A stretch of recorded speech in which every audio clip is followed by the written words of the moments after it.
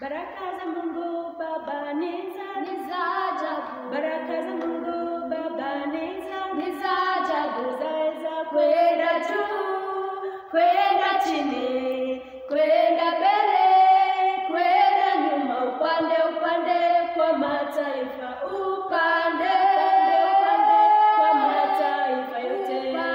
Ushindi wa Mungu Baba ni wa ajabu. Ushindi wa Mungu Baba ni wa ajabu. Waweza kwenda juu, kwenda chini, kwenda mbele, kwenda nyuma, upande kwa mataifa, upande kwa mataifa yote. Upendo wa Mungu Baba ni. Good morning and praise God, children.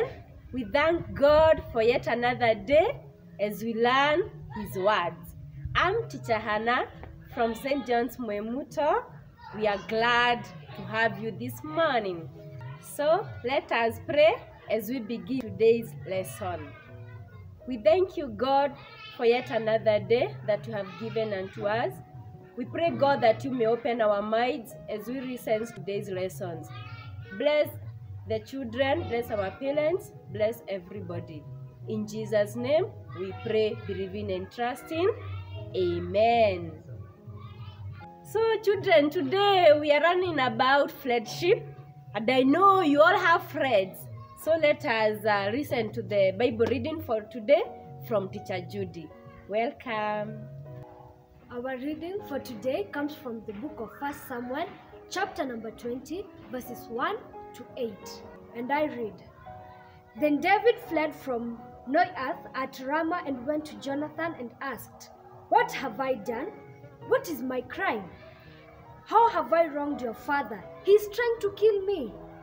Never, Jonathan replied. You are not going to die. Look, my father doesn't do anything, great or small, without letting me know. Why should he hide this from me? Is it Esau? But David took an oath and said, Your father knows very well that I have found favor in your eyes, and he has said to himself, Jonathan must know his, or he will be grieved. Yet as surely as the Lord lives, and as you live, there is only a step between me and death. Jonathan said to David, Whatever you want to do, I'll do for you. So David said, Look, tomorrow is the new moon feast, and I'm supposed to dine with the king. But let me go and hide in the field until the evening of the day afternoon tomorrow. If your father misses me at all, tell him, David earnestly asked for my permission to hurry to Bethlehem, his hometown, because an annual sacrifice is being made there for the whole clan. If he says very well, then your servant is safe. But if he loses his temper, you can be sure that he is determined to harm me. As for you, show kindness to your servant, for you have brought him a covenant with you before the Lord. If I am guilty, then kill me yourself. Why hand me to your father? And that's the reading for today, and the gospel continues.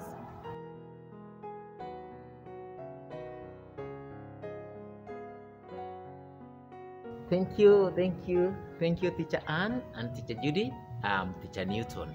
Today, children, we are learning about friendship, and we are going to look at the friendship between Jonathan and David.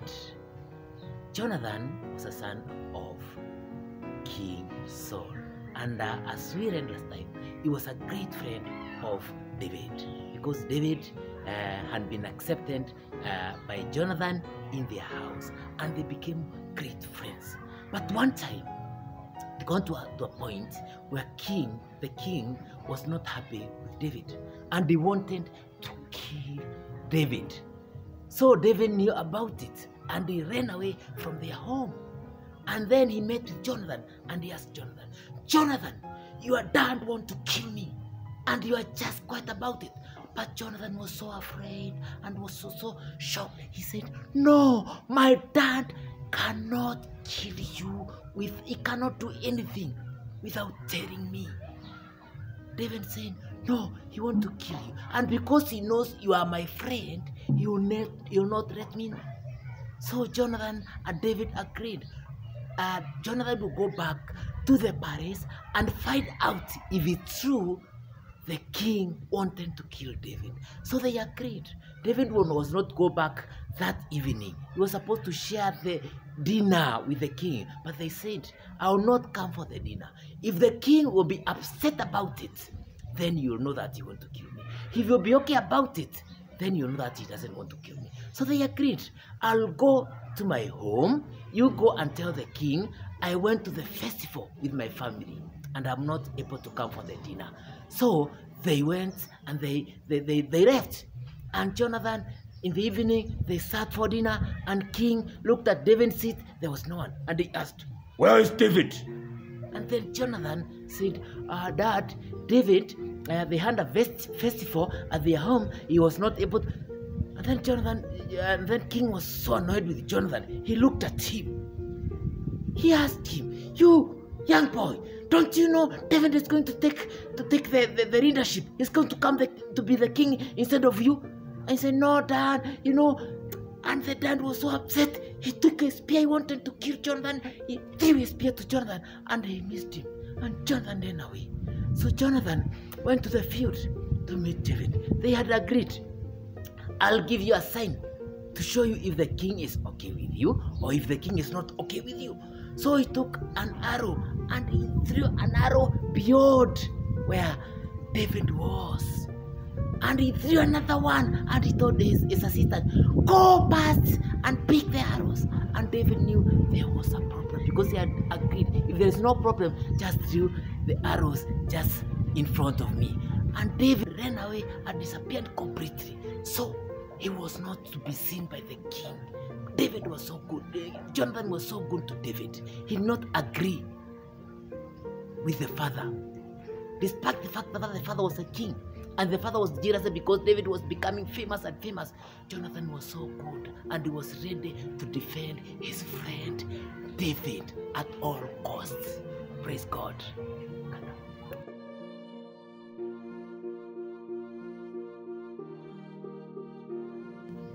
Our memory verse for today will come from the book of Proverbs, chapter number 17, verse number 17a.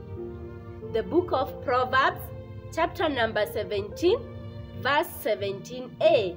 It says, a friend loves at all times.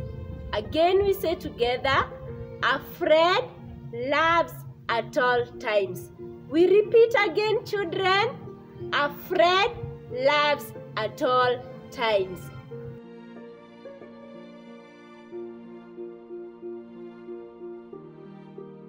A royal friend will always be there for his friend. When you are in trouble, when people are planning to do bad things about you, a royal friend will come and inform you.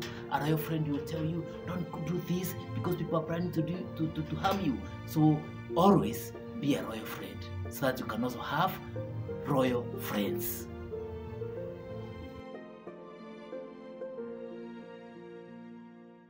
So, children, we should be loyal to our friends.